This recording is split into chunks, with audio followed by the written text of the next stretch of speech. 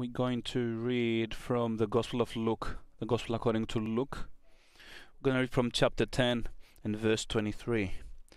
New Testament, the Gospel according to Luke, chapter 10 and verse 20, and verse 14.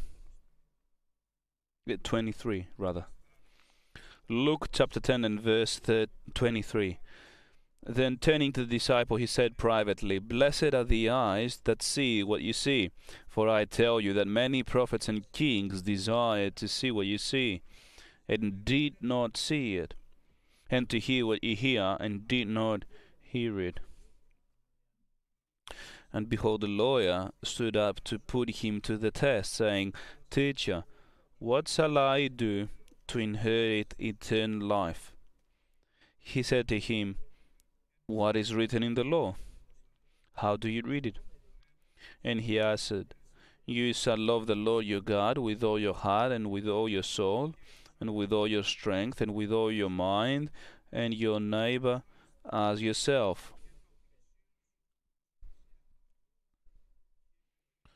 And he said to him, "You have answered correctly. Do this, and you will live." But he, desiring to justify himself, said to Jesus, "And who is my neighbor?" Jesus replied, "A man was going down from Jerusalem to Jericho, and he fell among the robbers, who stripped him and beat him and departed, leaving him half dead. Now by chance a priest was going down that road, and when he saw him, he passed by on the other side. So likewise a Levite, when he came to the place and saw him, passed by on the other side. But a Samaritan, as he journeyed, came to where he was, and when he saw him, he had compassion. He went to him and bound up his wounds, pouring on oil and wine. Then he set him on his own animal, and brought him to an inn, and took care of him.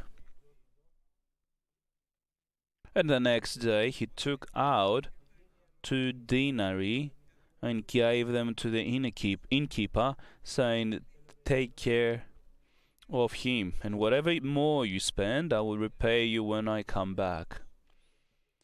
Which of these three do you think proved to be a neighbor to the man who fell among the robbers? He said, "The one who showed him mercy." And Jesus said to him, "You go and do likewise." Now as they went on their way, Jesus entered a village, and a woman named Martha welcomed him into her house. And she had a sister called Mary, who sat at the Lord's feet and listened to his teaching. But Martha was distracted with much serving, and she went up to him and said, "Lord, do you not care that my sister has left me to serve alone? Tell her to help me." But the Lord answered her, "Martha, Martha, you are anxious and troubled about many things, but one thing is necessary. Mary has chosen the good portion, which will not be taken away from her." A scribe, a lawyer, rather, found himself listening with attention to the word of the Lord, and especially when he said that, "Blessed are the eyes that see what you see. For I tell you that many prophets and kings desired to see what you see, and they were driven by the Spirit to want and desire to see what you see, and did not see it, and hear what you hear, and did not hear it." And the lawyer, with boasting, as he is certain in his own opinions, and he's a lawyer indeed, he is taught well when it comes to the word of the Lord. All his life he's taught, teaching, and he's taught about the word of the Lord. And now a young fellow, about 30 years of age, came along to say to him that what you see these prophets, the prophets you heard about, wanted to see and did not see. And the kings wanted to hear and did not hear. And what you hear as well today is something that many prophets and kings wanted to hear and then did not. And he lost control. Who is that person and what is he saying? Who he thinks he is, and many other things, as Saul did for David. Who is that person, that young man, who is trying, what is he trying to do? People used to say that Saul killed his hundreds and David his thousands. That was the feeling that came up to the heart of the lawyer against this Jesus Christ. But Jesus Christ is not replying like Saul to David, but rather he is replying as the Son of God by doing the work of his Father. He wants to train the lawyer. He wants to teach him the word of the Lord, because he thinks he knows, but he doesn't. He has not understood yet that who the person he is trying to tempt is, and he's drawing near and he's asking the Lord. But our Lord Christ has that characteristic, that mindset. He is a servant. He is humble. And what he's interested in is to act accordingly to the word of the Lord, to train and reply to the person that is attacking him, who is now directed by the enemy. He is speaking to the Lord and attacking the Lord. And remember, when the scribes and the Pharisees and the scribes took a woman ready to stone her, and they brought her to Christ, and they told her that she was arrested as an adulterous woman. What do you say? And they would try to test the Lord. And our Lord is loving all peoples, because he has the Spirit in him without measure, and the love of God is poured out into his heart richly in him by the Spirit. He is loving the scribe, he is loving the Pharisees, he is loving the lawyers and the Pharisees and the scribes, but also loves the woman. He loves all peoples, and he loves you as well. He loves all peoples. What does he want? He wants to teach us, to train us. What else? To direct us.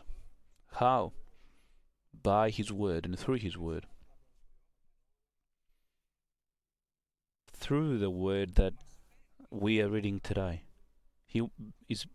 And this is the miracle. When we listen to the word of the Lord, we're not listening to a voice or just a story, but the Spirit is bringing us to a point, as being present to that point, to what we read. And many times we do not understand it. But when we read the word of the Lord, especially when we listen to the word of the Lord, because faith comes through listening and listening of the word of the Lord, then God is doing and performing that great miracle. He's bringing us, being as if we were present and experiencing what we read. And what do we see? We see a lawyer full of distress, full of hate, full of boasting, to draw near to Christ and say,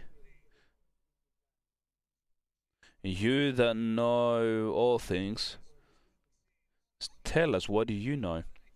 You are not someone who has studied. You're not a lawyer. What do you know? Teacher, what shall I do to inherit eternal life?" And Christ is replying humbly, He wants to train him. He wants to direct him. He wants to save him. That's the mindset of Christ. He's not replying as they are asking him, but he's replying as God wants him to reply. Please, Lord, make us that way. Do you understand, my dear brethren, how important it is for you to be the child of God? Be faithful, humble, a servant. And he comes near to test him. He comes to humiliate him. He comes to do harm, to ridicule him. But Christ is loving him. And much. Why? Because he has the Spirit without measure. He's not only loving the lawyer, but all peoples. And to all people wants to bring to repentance so that we may inherit eternal life. And with a very humble way, Christ is replying, saying, what is written in the law? He knows that he knows about the law because he's a lawyer. How do you read it? Are you actually understanding what you read? As if he said. And the lawyer, with a certainty that he knows the law, and he did, and indeed he does, he said, what I'm reading is, you shall love the Lord your God with all your heart, with all your soul, with all your strength, and with all your mind, and your neighbor as yourself. And he says this with the, he wants to test and ridicule him via that reply. And again, the Lord replies humbly, you have answered correctly. Do this and you will live. You know what you need to do. But he has prepared a trap and wanted to justify himself amongst all people because no one knew. It wasn't just that between two of them, there were many people listening to that conversation. He said to Jesus, desiring to justify himself, and who is my neighbor? Because there was no answer in the Old Testament in that verse. Is it my relatives, my tribe, the people of Israel, my household? Who is my neighbor? No one was able to reply to that question in the Old Testament. It wasn't written in the word of the Lord who the neighbor was. In the New Testament is revealed not who is the neighbor, but who becomes your neighbor. In other words, who is going to draw near and make that person love him? The person that God is bringing in front of you. The person that God is bringing in front of you, God wants you to become his neighbor. Make him love you. Imagine that almost dead, half dead person, how much he loved the Samaritan that saved him, even though he was a heretic to him. That is the neighbor we are talking about. Not who is the neighbor, but who. The question is, are you going to become his neighbor and make him love you? That lawyer does not know this parable. And he thinks that no one knows it because he doesn't. And this is us. When we do not know something, we think that no one knows. Or when we know something, we think that only we know it. How false are both of them, these understandings.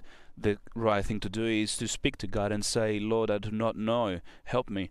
Do not say that you know, even though that you think you may know. Because the truth is that you do not know. And the truth is that what you do not know is double what you know. Who is my neighbor, therefore?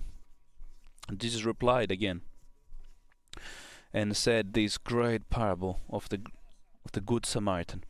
Said a man was going down from Jerusalem to Jericho, and Jericho was the city of sin. Jerusalem was the city of God, and fell among robbers, who stripped him and beat him and departed, leaving him half dead. But God loves him. And what is God doing now?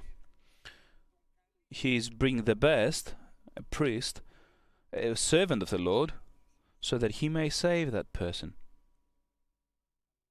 But that priest, as he was going down that road, he saw him. Who knows what he thought? Maybe he thought that I have a business to attend, and many times we think, I have something to do. I cannot do this right now. He's dead. I'm not able to do it. He's almost dead. It serves him well because he's going to Jericho. Why did he depart from Jerusalem and go to Jericho? But God loves him.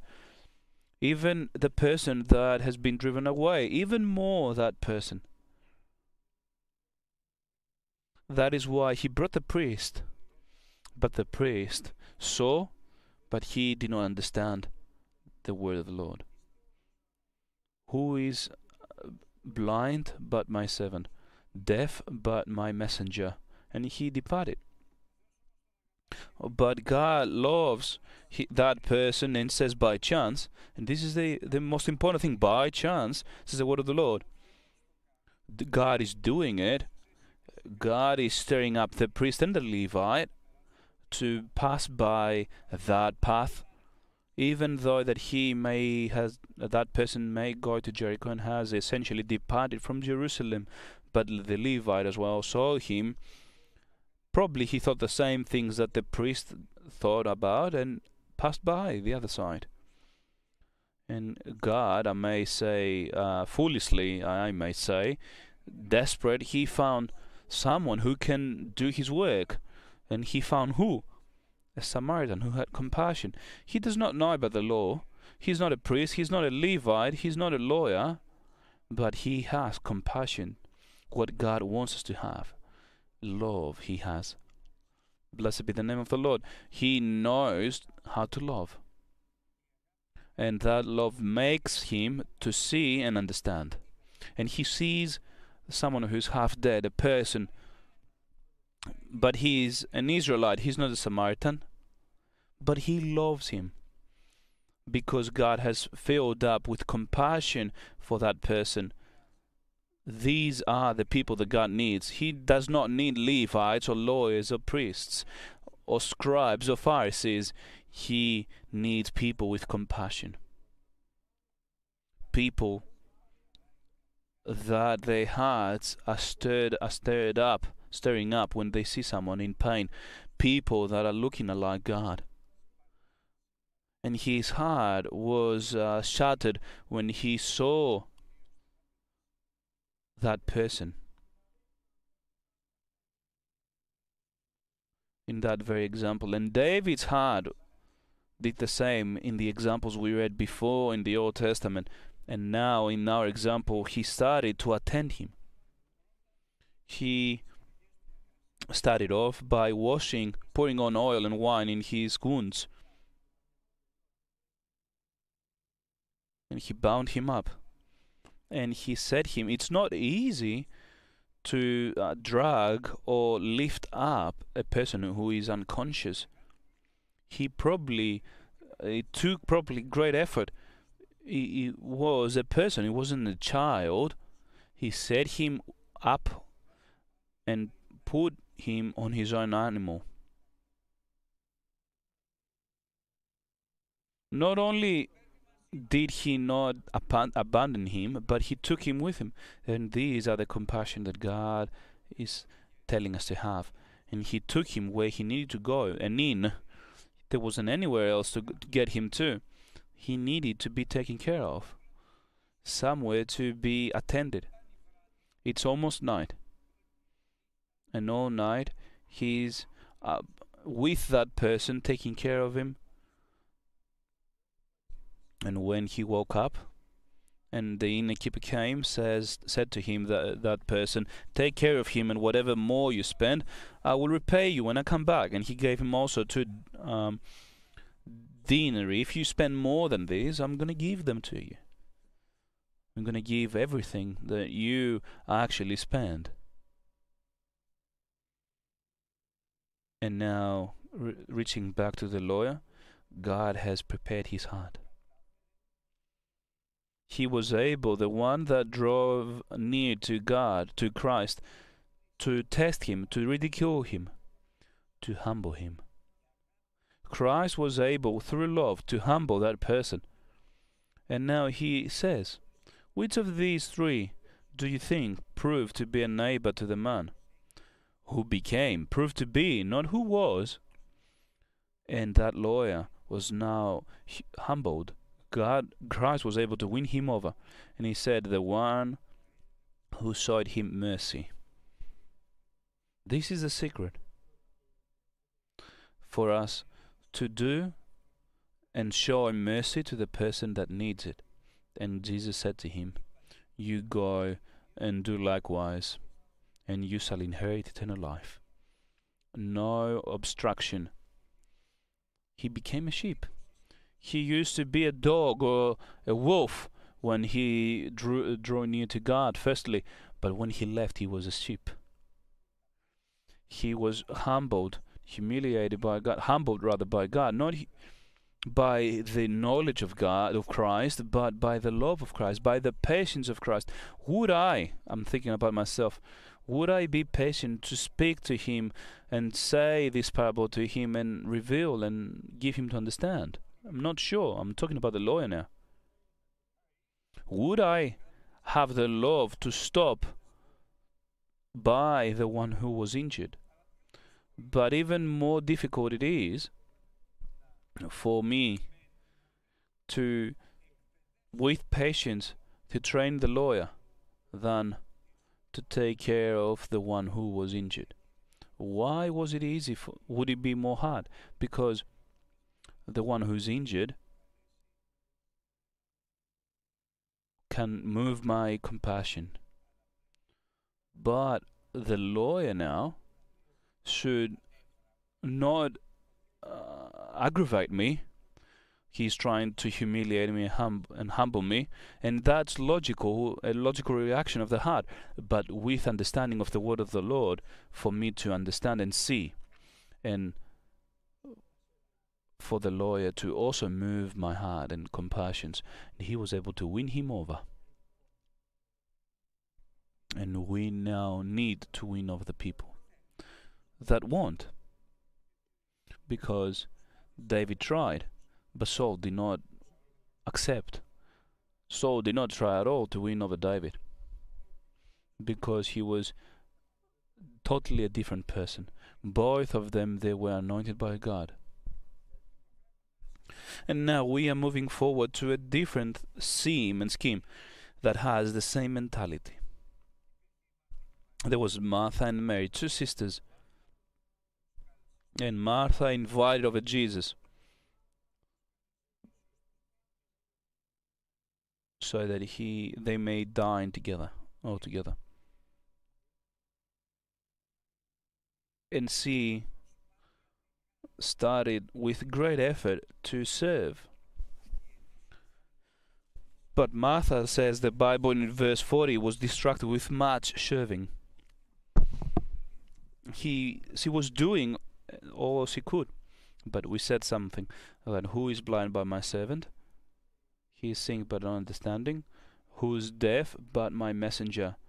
Who is listening but he's not understanding? In the corner of the house was Mary, sitting down by the feet of Christ, listening to his teaching. Martha was listening from afar, but was not understanding. She was seeing, but was not understanding. But she was the one that invited Jesus. She was the one that opened up her household. But she was seeing and not understanding. She was hearing and was not comprehending.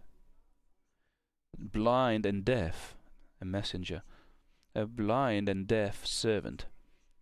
And she was distracted in much serving, and she was not understanding, listening or seeing. And not just that, her heart was also aggravated like Saul's. Lord, she said to her, do you not care that my sister has left me alone to serve? To her, therefore, to this lazy woman I say that, to help me out. But that was in her heart. Am I going to do everything by myself? And that was the mistake. Same mistake as a lawyer. I know. He knows what? He's not knowledgeable. Martha, I'm doing all things. She's not doing anything. But God loves both of them, Martha and the lawyer, and wants to teach them both. Wants to make their eyes see. He needs to make their ears to listen. The lawyer, he was able to do it. Will he be able to do so with Martha? I'm not seeing that in the Bible. Maybe he was able to do it. Maybe. And that was confirmed by the death of Lazarus, probably. But he never reached the level of Mary that poured out the myrrh in the feet of Christ. You see that there are levels of servants. There's a difference between Martha and Mary. Both of them love Christ. But how much do they? And how are they loving Him? And what is the thing that made Mary to have such love? It's the love from the word of the Lord. The love from the word of the Lord. And God says that is why you need to study those. Study the lawyer. Martha, Mary, study those. And remain on those. Not just study, but do the same. The thing what Christ has done. Become my imitators as I am of Christ. Do what Christ has done to the lawyer, and reply in the same way that Christ replied to Martha. Study those and remain to those. And then your edification will be clear to all peoples. Don't you care, O Lord? I'm doing everything by myself. Mary's doing nothing. She's just sitting around listening to you. But that's what Christ is wanting. Martha is replying in verse 41. You are anxious. That's a nice word that Christ is using. You are troubled about many things and anxious.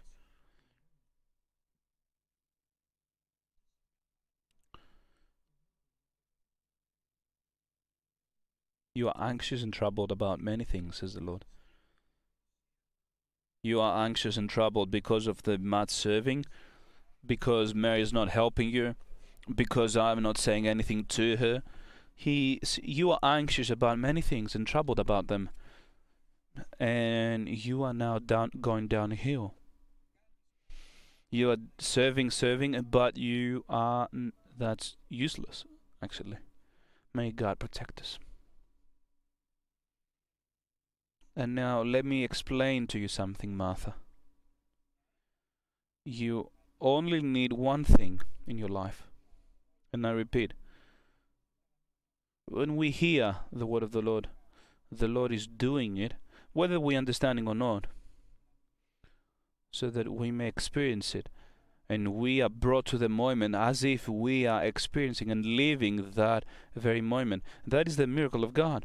That is why the word of the Lord is alive and is more sharp than any knife, and is coming through the mind, soul and spirit, and is separating the want of the soul from the thinking of the mind. The word of the Lord is alive. We are experiencing the word of the Lord. We are living through it. Martha, you are anxious and troubled about by many things. But you need to understand that one thing is necessary. And that thing that you need is the word of the Lord. Is the teaching of the Lord. Is for you to listen and understand. Not for you to listen from afar and not understand what the word of the Lord says or does. But how am I going to be able to understand and listen to the word of the Lord? The answer is by studying it. Only when I'm remaining and studying the word of the Lord, only then, only when I am with attention remaining and studying the word of the Lord, not just read through, only then the perfect law of freedom, that is the word of the Lord, that is alive and active, will be able to transform me to a vessel of choice, to action, to someone who takes action, and not just taking action on a word. The word of the Lord actually says that I'm taking action on the work that God has prepared for me, or Christ has prepared a work for Mary and Martha. And now Martha's heart is stirred up, and I want to be aligned with that. I want to be like Mary. Do not want to be like Martha. I want to be active. That is how I want to react as Christ, not as the lawyer. There's one thing that is necessary. Mary has chosen the good portion, to listen humbly in the feet of Christ, to pay attention to the word of the Lord, so that she may be able to act upon it. And this portion, and this is for us, even more than what Mary was told about back then. This good portion will not be taken away from her. The fact that you have taken a steadfast decision to study the word of the Lord, with the ability and want to stay, for you to remain to it, God will indeed transform you because of that. And you're going to be transformed from a forgetful hearer, because there's a difference between, for the priest that saw and departed, and that was a forgetful hearer, a Levite as well. And there's a difference between to the one who's acting upon it. That was a Samaritan that saw and remained, and Mary that is hearing and remaining in the word of the Lord. That person has chosen the good portion.